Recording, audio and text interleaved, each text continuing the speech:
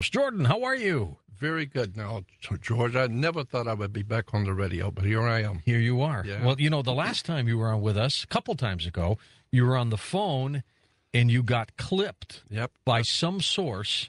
Yep. And I remember at a conference you telling all of us that you could still hear voices, That's right. not ours, people in the background Yeah, going, you think you'll get the message now? Stuff like that, huh? That's right. The phone got shut off by the phone company. And as soon as it went off, I waited for a moment, and it came back on, and I could hear people walking around in an office talking. And some of them were close enough to the microphone, they were talking about me. And it was something to the effect, and it's been back in 2005, but it was something to the effect that somebody's going to have to do something about him. And that kind of scared me because I know it's government. I know, government's the only power that can interrupt a telephone call like that and shut down the phone. Well, you have stepped on some toes, and I don't know how many people know that the internet sensation, the movie Zeitgeist, is basically built around your life and your career, isn't it? Mm-hmm. Absolutely. As a matter of fact, Peter Joseph said that it was approximately 50 million downloads. Well, that's pretty. That's a lot. That's a lot. That's a lot. Jordan, I'm holding in my hand all I've got, my dollar. On the back, we've got this pyramid with the eye. Yeah. We've got the seal. And today there was a major story about symbolism. And I figured, you know what? Nobody knows symbolism better than you. In your opinion, what does this represent, the pyramid with the eye? It represents the Jewish Messiah. It represents to Christians Jesus. Now, that's going to be very difficult for both Jews and Christians to swallow.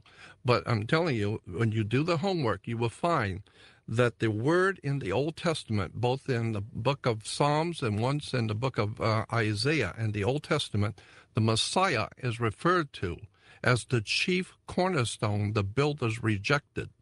And twice in the New Testament, Jesus is referred to in Christianity as the same thing, the chief cornerstone the builders rejected. There is a world of difference between a cornerstone, which most Christians believe Jesus to be a cornerstone. Mm-hmm. No, the scripture you're incorrectly looking at the word. Go back and look at the word, and you will find that chief cornerstone, both in Hebrew and in Greek, means a triangle perched on top of a pyramid. So the eye on the dollar bill represents Jesus in Christianity or the Messiah in Judaism. How about the seal now? Well, the other side great of the seal, I think, is very interesting. It's called the presidential seal, the Great Seal of America. You will see above the eagle, you'll see 13 stars. And what do those 13 stars, the configuration that the 13 stars make up, what is it? Well, I would have thought maybe the original colonies. No, well, yes, but what do the 13 stars together, look at it, what does it make up together as a composite, all 13 stars together? It looks like a sun or something like that? What? Star of David. I'm close. Yeah. I said the sun, that's a star. Well, yeah, but it's 13 stars in the configuration of a hexagram. And you will see that the 13 stars are connected to the 13 leaves, the 13 arrows, the 13 stripes on the flag, and so 13 is very important, and it's based on the Messiah and his chosen 12. Jesus had 12 apostles, the 12 brothers of Joseph, the 12 tribes of Israel. And so when you connect the Messiah with his chosen 12 makes 13. This is why we had 13 colonies. No one's ever asked the question, why 13 colonies? Doesn't that sound a little suspicious? You know? Well, and yeah, so, why? well, I mean, so once you see that the layers on the pyramid, go back to the pyramid. There are 13 layers on the pyramid. Good point. Yeah, and so all of this has to do with biblical symbolism. Why do they hide things in symbols? Well, it's because it's kind of like an in-house communication. They understand. Yeah, they understand what they're doing, and they figure that most Americans are not concerned with this kind of thing, so why bother? Is it like a club that has a certain handshake or symbol or something? No doubt about that. It's something between them. No doubt about it. And the symbolism is Masonic. And it goes back into the Bible. And as I said, the chief cornerstone in the Old Testament is a symbol for the Messiah. So what we're looking at is Jewish symbol for the Messiah in the pyramid, because the word in Hebrew is a word which means a triangle or a pentagram, a pentacle on top of a pyramid. And as I said, in Christianity, the word for Jesus is a chief cornerstone. The builders rejected. The word in Greek is a word for a triangle perched on top of a pyramid. But, of course, symbolism goes even deeper than that. Oh, very much so. I mean, that's just the start. Absolutely. I want to talk with you, with the time we have left, and take calls as well, about this economic mess we're in, and to get your take on our monetary system, Jordan. I'm holding in my hand this dollar bill, which says Federal Reserve Note. Right. What the heck does that mean? Well, a note is when you go into the bank and borrow money, that's you get a bank note. But actually, in this country, this whole subject is so enormous, as you well know. This is an incredibly deep subject. But in America, you cannot lawfully pay a bill. You can discharge a debt, but you cannot pay a bill. Explain that when we come back. Jordan Maxwell, our special guest, and we will open up the phone lines as well as we talk about symbolism on Coast to Coast AM. Next hour, scientist Nassim Herdamine joins us as we talk about all things in the universe. When we come back, we'll take your phone calls and continue chatting with Jordan Maxwell about symbolism on Coast to Coast AM. George Norrie back with you with Jordan Maxwell. We'll take your calls in just a moment.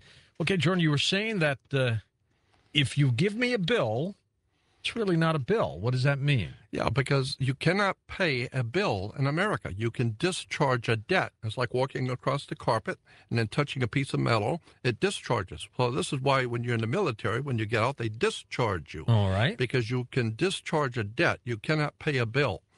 And as I said before... Can I say that to the next guy that sends me a bill? Well, try it.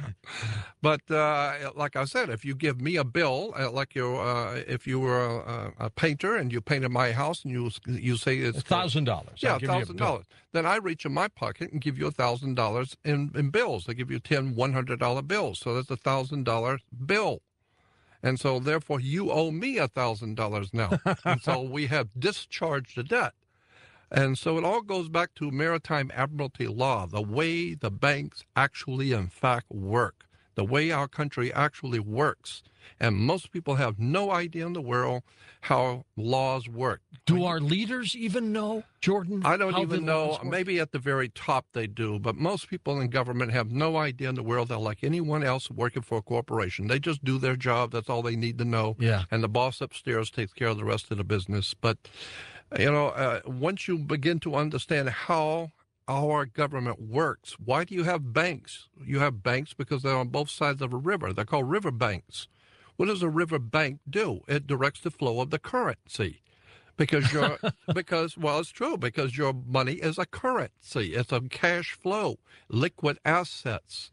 And once you begin to understand how you cannot borrow money from a bank, it's against the law to borrow money from a bank. But I do. You cannot borrow money from a bank. If I go in and put $100,000 into a bank and you come in 2 days later and borrow $100,000 to pay for your boat, I've taken your money. Yeah, no, that ain't going to work. You're not taking my money because if you don't pay for it, I'm out. No, that's not the way.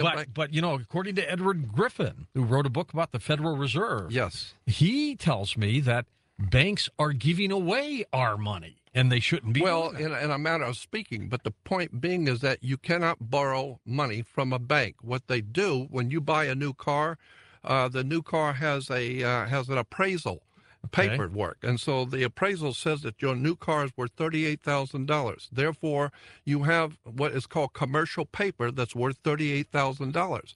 What the bank will do, if you've got good credit, they will open up a bank account in your name, but you don't know it. They'll open up a bank account and will forge your name. They will write your name and write your name on the new bank account. Now you have a bank account and you didn't even know it. Now they take that $38,000 worth of commercial paper and put it into the bank account. Now you have $38,000 in the bank. Of course, they're holding They're holding They're it. holding it. So now they write you out a check for $38,000 and you give it to the car company.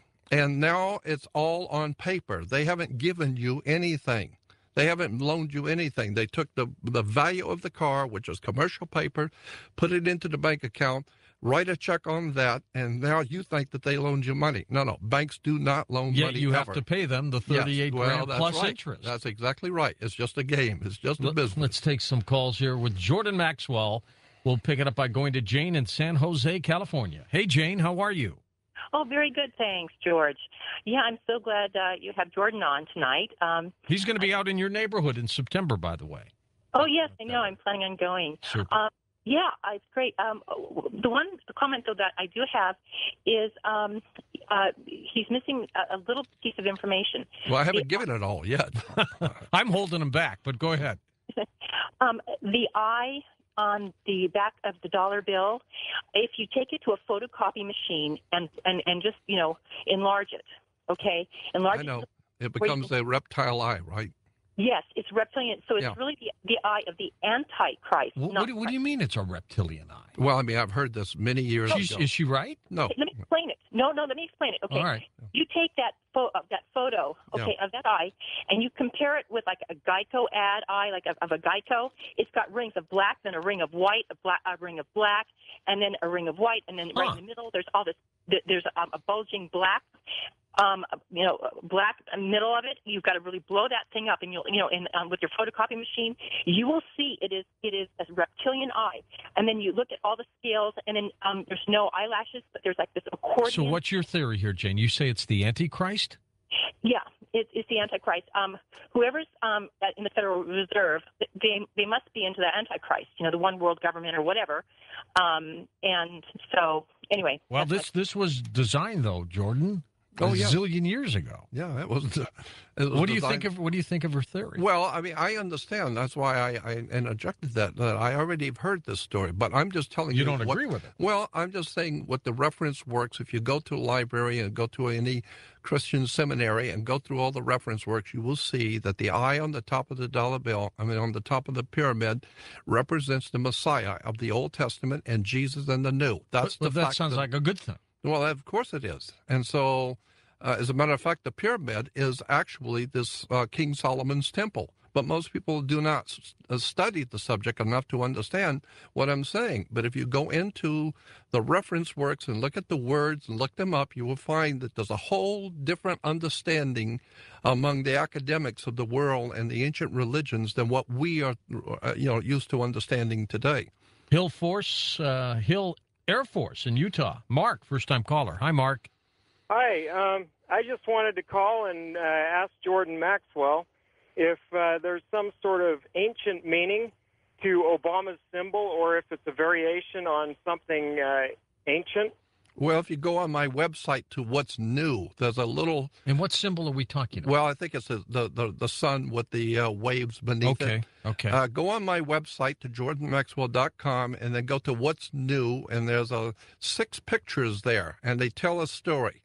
It's an extraordinarily controversial story, those 6 pictures are telling you. And I'm not going to talk about it right now over the phone, over the air, but just go on my website and go to what's new and check out the pictures and see if you understand what I was getting at on those pictures. How do you decipher these things? Well, it's very easy. There's a library. You go to the libraries and look at like UCLA, USC, and sit in the stacks down at USC for days and weeks on end, going through all the old reference works, all the encyclopedias from Europe, and checking out the words and the terms and what the ancient people said. And especially I like going down to Simon Wiesenthal's Center for Holocaust Studies like I used to do for many years ago, and sit and talk with the rabbis. And it's fascinating how much people don't know about what's going on. It's an incredible story of hidden knowledge, wisdom that's hidden. Let's go to Alberta, Canada on the international line. Gene, you're on with Jordan Maxwell. Hi. Hey, Gene. This is quite a thrill. I just want to get your take on this swine flu thing. Do you think the forces of darkness are going to start making their play now? Well, yeah, What do I you have think, my own Jordan? opinion about that, but it's not something I want to talk about publicly.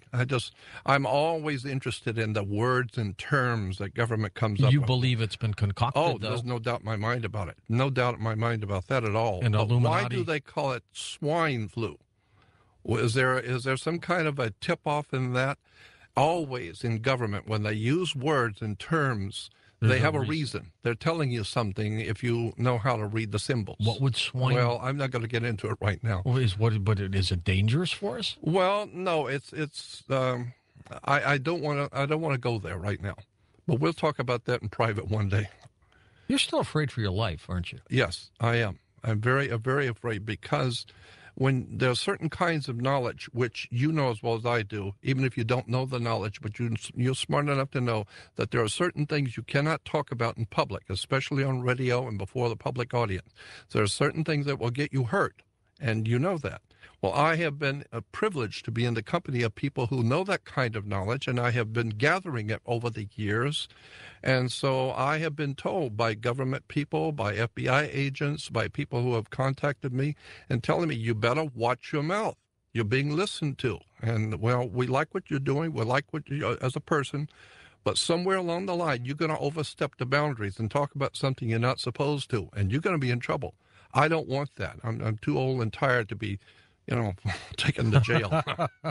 I don't want to go to prison for something I talked about. So I got to be very careful what I say. Interesting. Sedona, Arizona. It's got to be you, Blair. Hi, George. Hi. Thanks, sir. Hey, Jordan, I'd like your comment on the way the movie Zeitgeist portrayed Christianity as a fraud in the same way it does the Federal Reserve, because in my belief, the fraud may be certain practices of some organized, religions, because the basic precepts of Jesus are sound. For example, perfect love casts out fear. Yes, I understand. Let me say this, as Kennedy would say, let me say this about that. I have the highest of admiration and regard for the Bible. And I believe that the New Testament story, the story of Jesus and the complete New Testament, is a metaphor. Especially the four Gospels are a metaphor, a symbolic story. And once you begin to look at the New Testament story of Jesus as a symbolic metaphor, then things begin to make sense. And I've been looking at this for 45 years, and I'm telling you, I have the highest respect for true Christianity, the teachings of Jesus. I have no problem with it all. But what my problem is with corporate religions who have mistranslated, misunderstood, and misled the people into believing things which are not true. I'm telling you, there's a profound story in the New Testament that you are not going to believe when you find out the key, when you get the key words and understand how this story flows. You begin to see the entire New Testament, especially the four Gospels, is an encoded metaphor. It's telling you something if you can read between the lines. And what you need to do is understand the symbols, what is Jesus symbolically in the New Testament. We can get into that later. Next up, we go to Cheyenne, Wyoming. John, it's your turn. Hey, John, go ahead. Good evening, George. Thank you very much Sure for taking thing. my call. One thing I want to disagree with Mr. Maxwell about is the all-seeing eye on top of the pyramid of the dollar bill actually came not from Christian or Jewish texts. It came from the Egyptian Book of the Dead, 2000 B.C., and as an ex, and I repeat ex, Freemason, I can tell you, too, that the symbol of the 32nd degree Mason is very scary because it's a two-headed eagle emanating from a pyramid. One head is white, one head is black, and it symbolizes, according to the Masons, the two gods equally powerful, one of the heavens and one of the underworld.